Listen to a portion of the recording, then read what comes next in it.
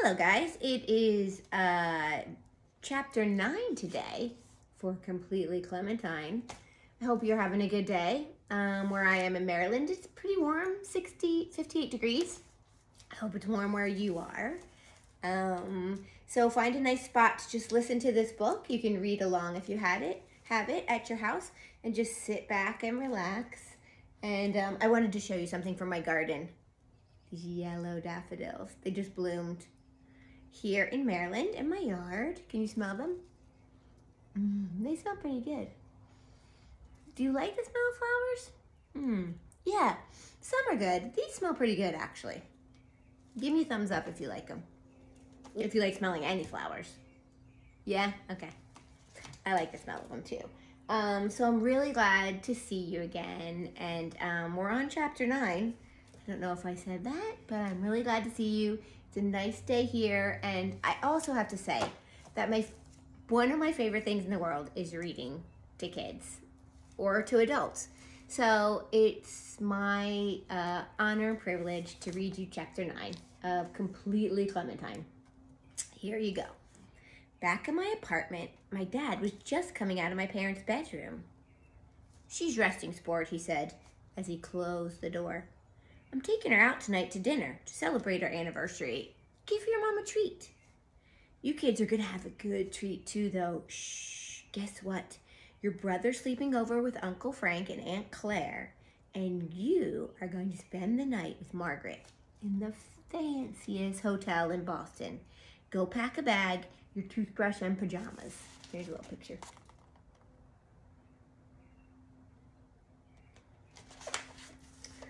I ran into my room and I stuffed my pajamas and my toothbrush into my backpack.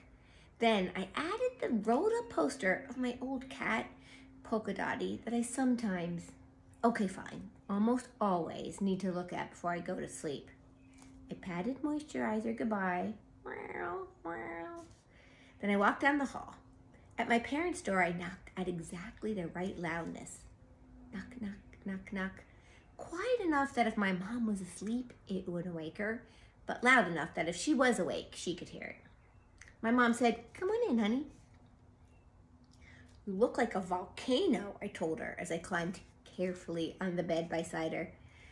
"I know," she said. She put her book down. She said, "So, you're going to a fancy hotel tonight. I hear ya. La-dee-da." "Yep, but Mom, how come you're in bed?" "Oh, honey, I'm resting.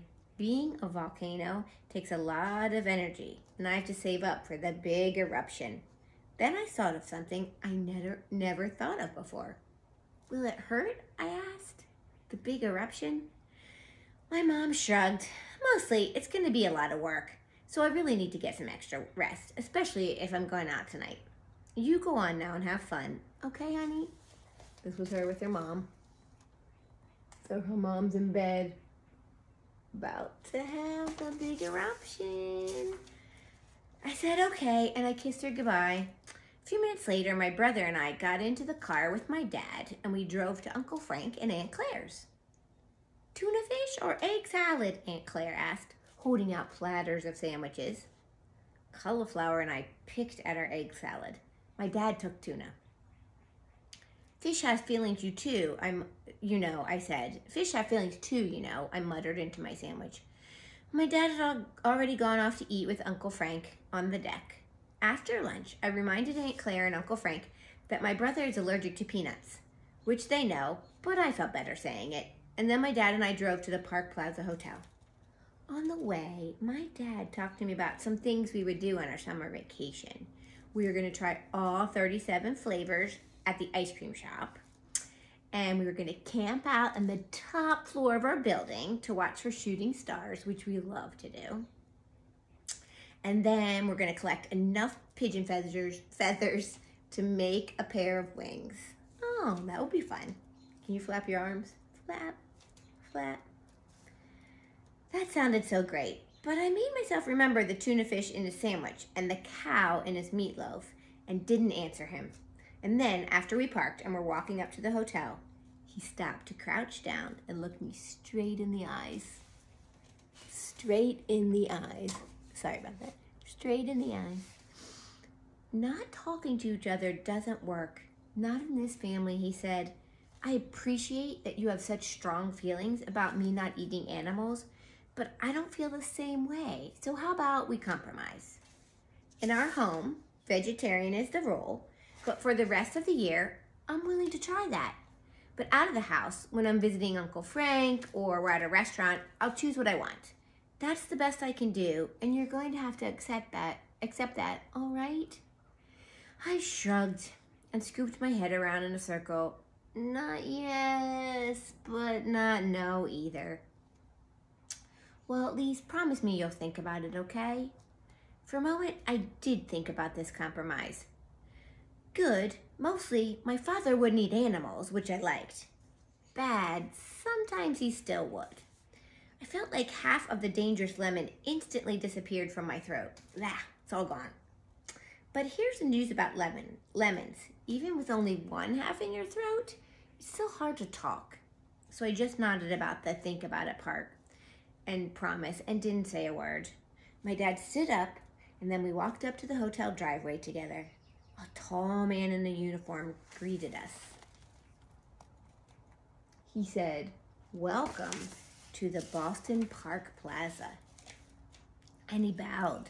Then he held the door open and swooped us in, and he made his arm like a game show host, guiding us in.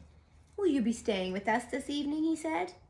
I bowed back as my dad answered, "My daughter will be checking in." The doorman smiled as if this was the news he'd been waiting for all his life. He bowed again and asked if he could take my luggage. "My luggage?" I said with another bow. He tipped his eyebrows to my backpack. "Oh, my luggage," I said. I wriggled my backpack off and took out the poster of Polka Dotty. "I'd better carry this myself," I said. And then I handed him the backpack. It was a good thing he'd taken my backpack because when I saw the inside of that lobby, I almost fell over. A huge glittering chandelier hung from the ceiling, which looked like 100 feet high. The floors were marble and there were shiny leather couches and satin drapes everywhere you looked. I gave my dad's hand a squeeze in case the fanciness of this lobby was making him feel bad about our plain lobby back at home, and he squeezed my hand back. At the registration desk, the doorman handed my backpack to another man in a uniform. "This is Raoul, who will be your bellhop," he said. "He will assist you to your room." The lady behind the desk wore a name tag that said Lindsay. We gave her Margaret's father's name and we waited while she checked a list. I figured it was probably criminals who aren't allowed into the Park Plaza list. "You don't have to worry. I've never been in jail," I told her. "But if a kid named Baxter ever tries to get in, watch out," I said. Lindsay said that was good to know, and then she handed me a tiny envelope with a plastic card inside and pointed us to the elevators. The elevators gleamed like golden mirrors. My dad must have seen me wondering if the condo association and our building would go for bronze elevator doors because he shook his head sadly and said, "Not a chance." Raoul followed us to the elevator. Here he is following them to the elevator. He tried to push the buttons, but I told him he could take a few minutes off because I am an expert in operating elevators. On the way up, Raoul's eyes kept glancing at my poster, so I unrolled it and I let him look at Polka Dotty. "That is quite a cat," he said after he admired her for a few floors. "She was," I said, rolling her back up safely. "She died last spring, and I'm still sad about that. But in the fall, I got a new kitten who's having a birthday this summer. And then he won't be a kitten anymore. He'll be a cat. Like Polka Dotty was, except he's different from her, which I'm glad about. My birthday's in September. I'll be 5. I'll be 5 and 4. I'll be 9. She'll be 9. 999. And we're having a baby soon. Do you have a tattoo?" But before Raoul could answer any of my questions, we were at the 16th floor.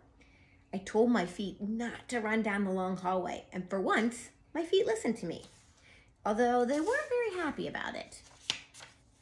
At the room, Raoul showed me how to slide the card down the slot of the door handle, and then a green light flashed, blink, blink, and the door popped open. Margaret's father welcomed us in, and he started talking with my father while Raoul put my backpack on a luggage stand. Behind him, I saw Margaret sitting on a couch with her foot propped up on pillows. Her ankle was wrapped up like a mummy, and there was a pair of crutches beside her. "Margaret," I gasped. "What happened?" "Oh, no." "A fashion accident," she said at last. Then she lowered her head to glare over her brother. She sharpened her voice and shot him a word arrow. "It was worth it." My dad secret-handed me a folded-up dollar bill and then nodded toward Raoul. "Tip," he whispered. So I secret-handed Raoul the dollar bill and whispered, "Tip." I also told him that nobody had ever carried my backpack better than he had, except me, of course. And this made him even happier than the dollar bill did. He bent down, tugged his collar aside to show me a tattoo of a dragon swirling around his neck, and then he left. When I went over to ask Margaret about her foot, her chin started to tremble. She picked up mascara and hugged him tight. Then she ordered me into the bathroom so I could admire the Sanitize for Your production tape wrapped around the glasses. I figured it was really to do so she could wipe all the tears off of her face. Margaret doesn't like people to see her when she's crying. So I stayed in there a little while. And the bathroom was great, all right. Marble everything. And Margaret had been telling the truth about the individually wrapped soaps. There were other single serving size things too. Tiny bottles of shampoo and conditioner and moisturizer. The towels were folded into crisp fans, like the pages of a book, fans.